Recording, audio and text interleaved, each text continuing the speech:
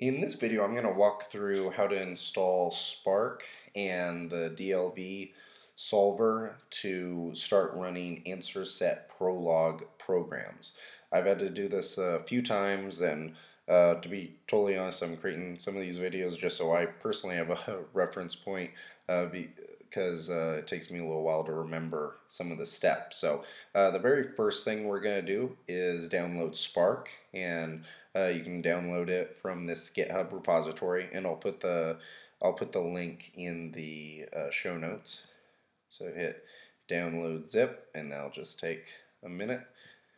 And the next thing we need to do is download the Dlv system. And you see they have two for Linux, they have one for Mac, and one for Windows. We're on a Mac right now, so we're going to download the Mac version. And there we go. So I will open up both of these in the Finder, and I'm going to drag them into our demo folder. So grab Dlv and Sparc. Close out of this. And now with Sparc, I'm going to unzip this. We actually only need one file inside of it. We just need the Sparc jar file. So I'm going to copy that and paste it over here. Now with this Dlv file, this is the only part that's a little bit tricky. And I also apologize for my voice. I'm getting over a little cold right here. But so to get this working, we actually have to convert this into an executable file. And so the way to do that is we're going to open up terminal right here, and we're going to do a sudo, and then we're going to change the mode, so that's chmod plus x and a space, and then we're just going to click and drag this bin file over here. Hit return, and it'll prompt you for your password. There we go. And it may not seem like it did anything, but it actually did. It just changed the mode so that it can run as an executable file. And now what we need to do is I'm going to cd into this directory, and the easy way to do it is just click drag there, and now you can see we're in that directory. And what I'm going to do is, to make this work, we have to change the name of this Dlv file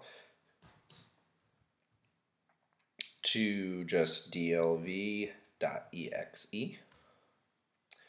And you can see that's now an executable file in the system, and so now we're ready to go. So we can create our first answer set Prolog program.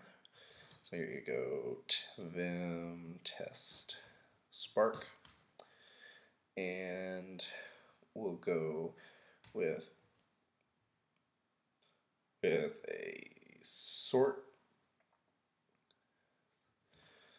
and with our first sort we're just going to make it real easy. So go person, say Jordan and David, period, predicates.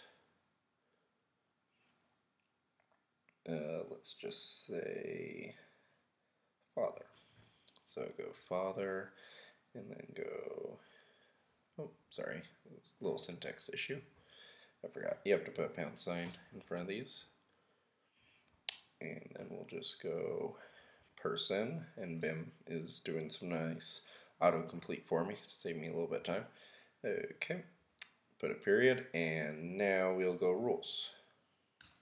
And with the rules, we're just going to say, let's see, just gonna say father David Jordan, and let's save it. And then to run it, all we have to do is do java-jar sparc.jar, and then our file, and then we're going to do a -a to get our answer set. And you can see right here it gave us the answer set. David is the father of Jordan, and if we wanted to do the same thing, we can get rid of the A and run an actual query. So it'll ask us for a query, and so we'll say, let's see, father X Jordan. And it says the X is David. So that's all working properly. So if you went through that, you now know how to build your first answer set Prolog program and also how to install DLV and Sparc.